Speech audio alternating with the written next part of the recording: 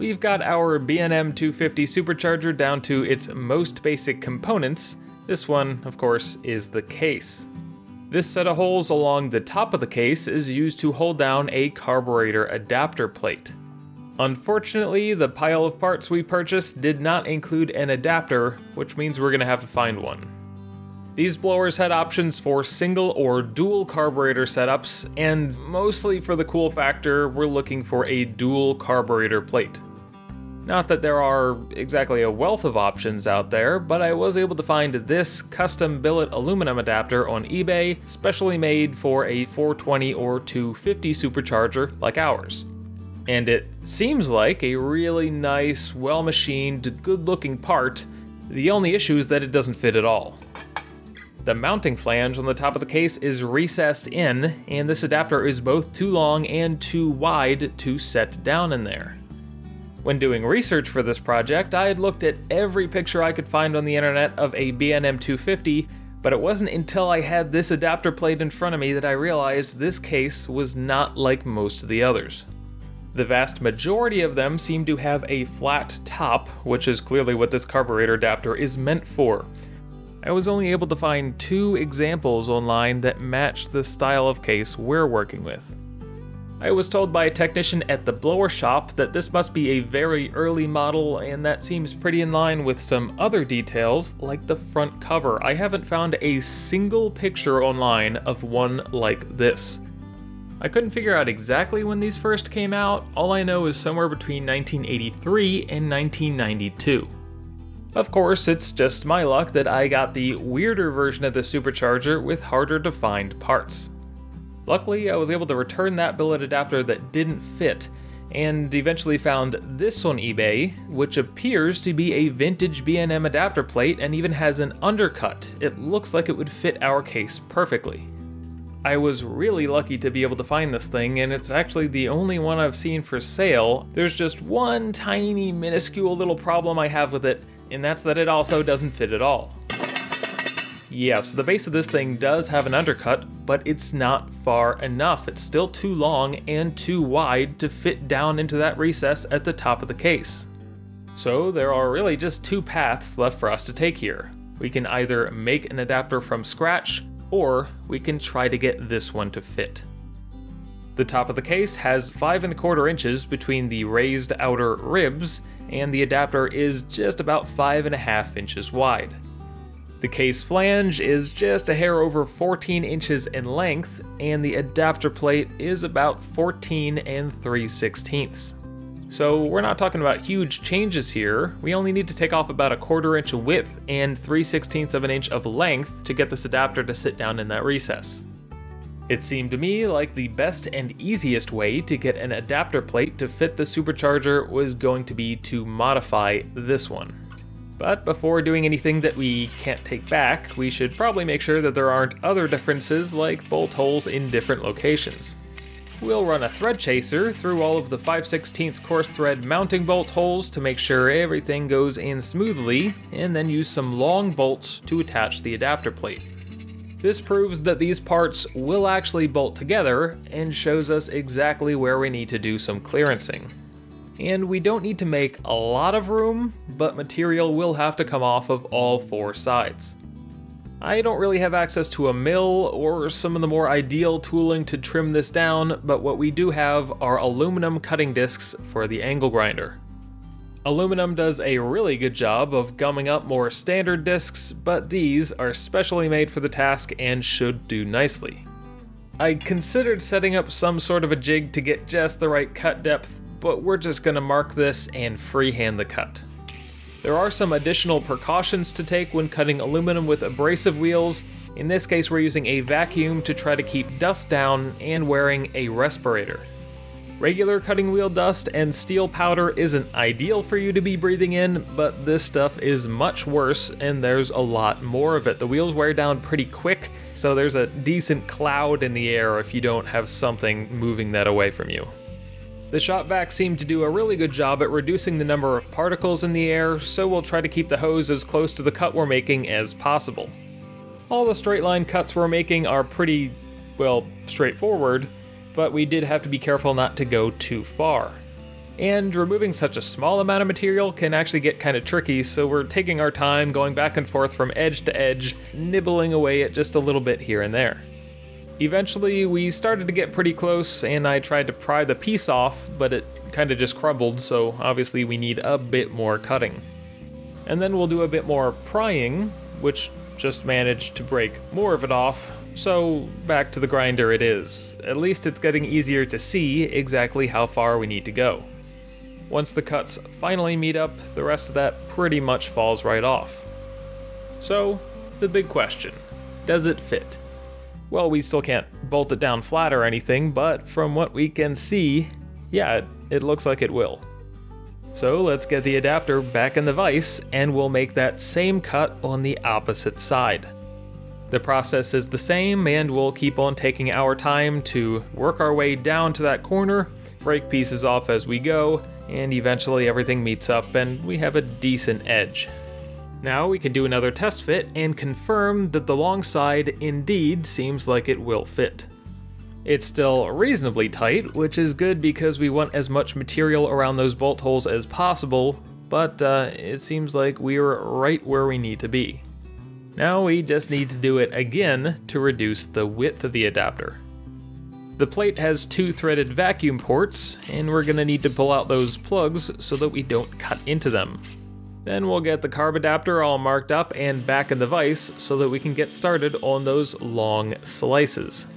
Like before, we'll work our way through nice and carefully, just about as slow as my patience would allow.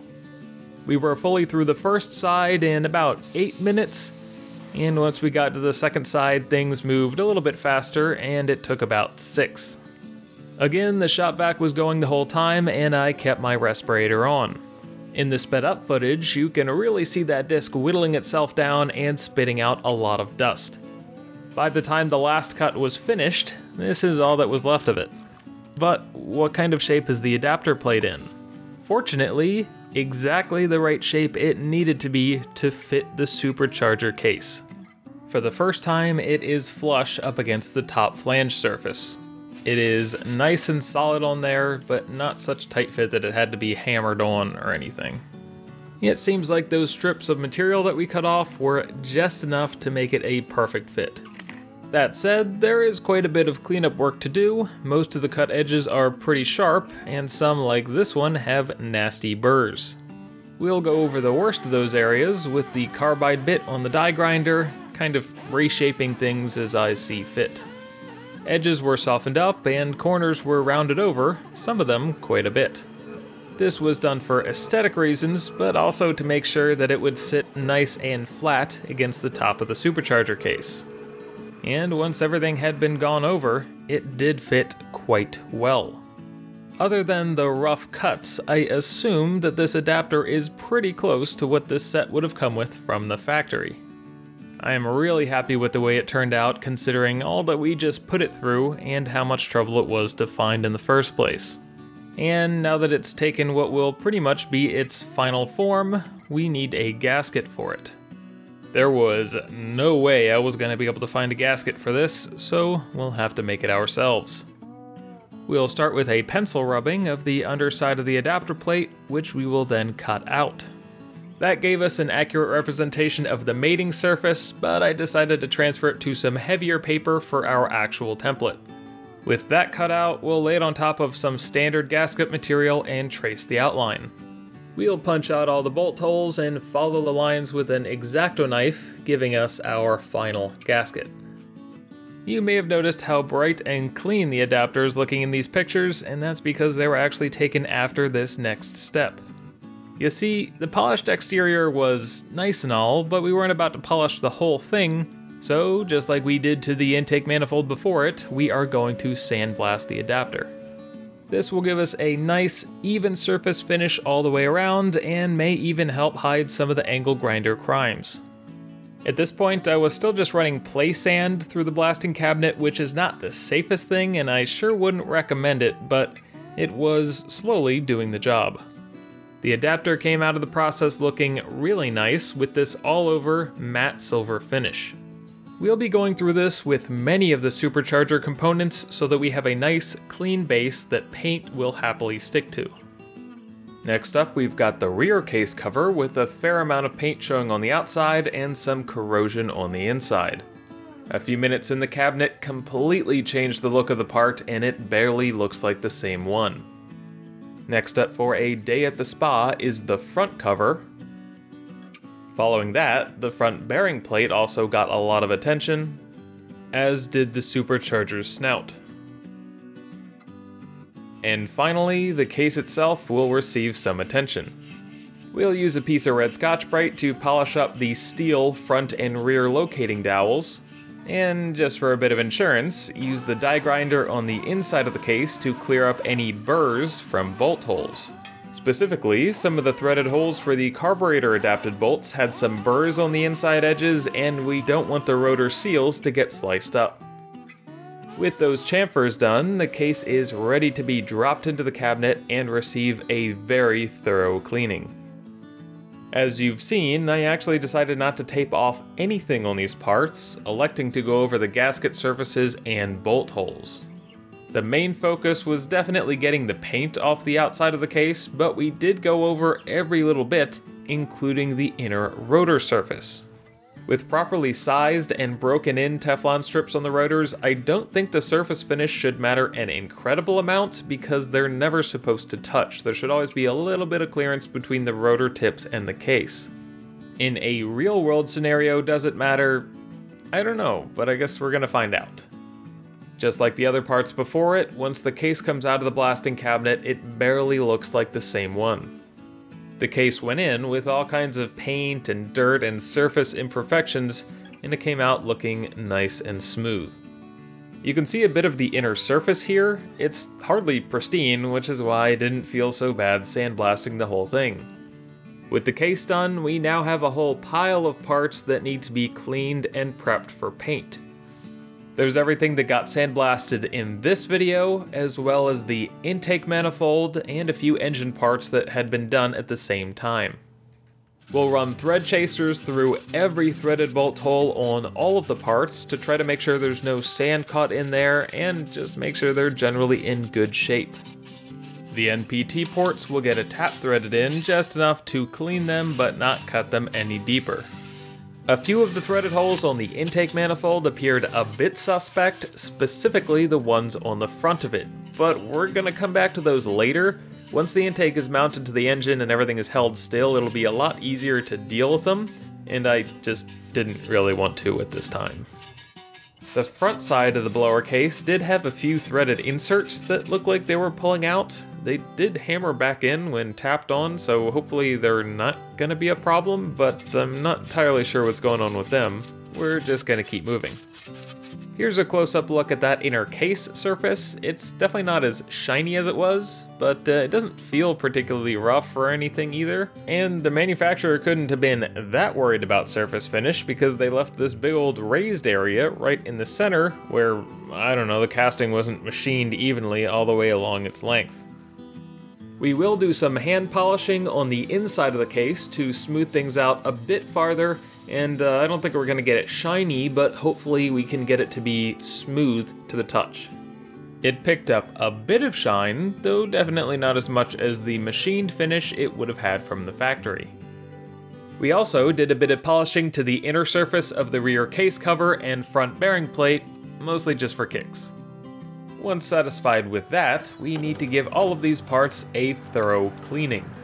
Between the abrasive residues left from the polishing process and of course little bits of sand that are probably still stuck everywhere, we need to wash these off as well as possible.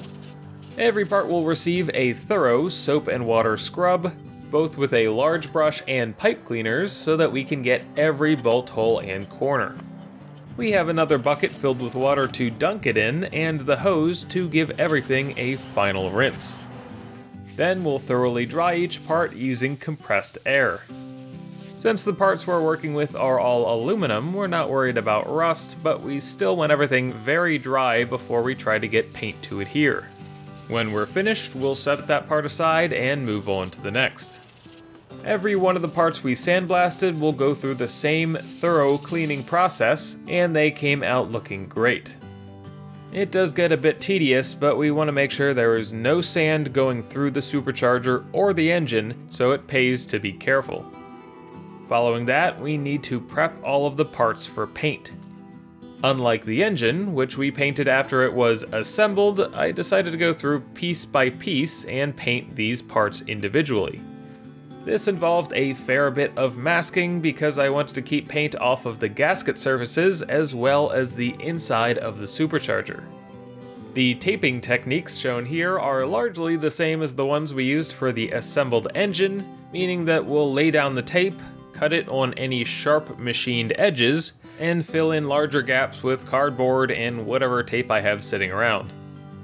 Just like the cleaning process, it really pays to take your time and mask very carefully. These sandblasted cast aluminum parts should hold on to paint really well, so if we make this thing look good now, chances are it will look good for a long time. Once everything is all taped up, we'll lay it out on a piece of cardboard. I tend to keep these plastic caps from brake cleaner and spray bottles of all kinds because they are great for painting stuff. They'll lift the part up off of the surface and make it much easier to paint everything all the way around. For bigger parts, and to get a little bit of extra height, spray paint caps work great for the same purpose. Once everything is laid out, we'll go around and start painting. I decided to go with the same Rust-Oleum engine enamel cast coat aluminum as the rest of the engine, so everything should match nicely. With clean, porous parts like these, this paint is very forgiving, so we don't need to go super light on the first coat. One of the difficulties I've found with using this particular paint is that it's sometimes difficult to tell what has and hasn't yet been painted. It's definitely shinier than the sandblasted finish on these aluminum parts, but in light coats it can be a bit hard to see it. Holding a light up next to the surface makes it much easier to differentiate between the wet paint and dry paint or just bare aluminum. We're doing this in the garage with the door open because it was windy outside and looking a bit like rain. Still, some leaves and debris kept blowing in, so while the paint dries, we'll try to keep the door closed. These parts ended up getting about 5 coats of paint, with about 15 minutes between each one. The coats were kept moderately light, and more for overall coverage of these complicated parts than to build up a thick layer of paint. We'll leave everything out for a few hours to make sure it is thoroughly dry to the touch before peeling off all of the painter's tape.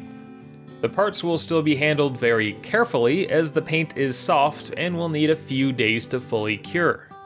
In my experience, it seems like 3 to 5 days is how long you want to give it, but really the more time the better. That low gloss silver finish is just such a good look for parts like these, and it will help protect them from corrosion in the future. It's even a really close match for that slightly polished aluminum inner surface. I do think the inside of the case will be just fine, but of course, we'll have to put the whole thing together to find out for sure.